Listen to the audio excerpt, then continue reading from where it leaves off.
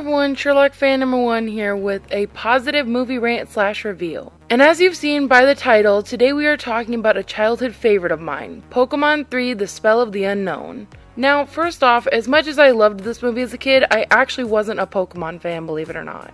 I had never really seen the series or the other films. In fact, the only other film beside the third one I had seen was Jirachi Wishmaker.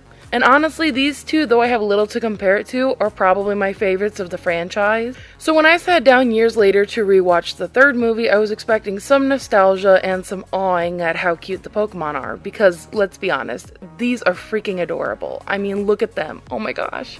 Anyway, so after sitting down to watch and experience this movie for the first time in years, what did I think? Well, let's talk about it. First off, let's do a quick recap for those unfamiliar or those like me who haven't seen this movie in several years. So this movie revolves around a young girl named Molly who is the daughter of a Pokemon researcher named Spencer, who has been researching legendary Pokemon, specifically these Pokemon called Unknown, and while stumbling upon a temple with mysterious images of the Unknown, Spencer is ultimately transported into a vortex, leaving Molly, who is now grieving and confused, who ends up playing with the Unknown pieces found at the site of her father's disappearance, and begins causing havoc around the city, as the Pokemon cause her dreams to become a reality, and one of those realities being a Pokemon she and her father used to read about named Entei, a Pokemon who Molly mistakes as her father, who ends up making every wish Molly makes into a reality.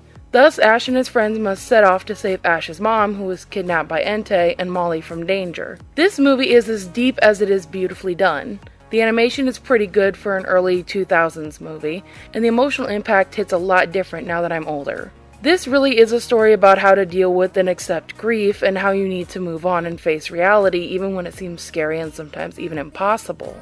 It's a movie that really doesn't shove this message in your face necessarily, but it kind of leads you to think about it on your own. But all in all, it's a really enjoyable film, even years later, and will probably still be worth revisiting again in the future. So thanks so much for watching, and thank you guys for supporting and sticking around. Much appreciated. Bye guys!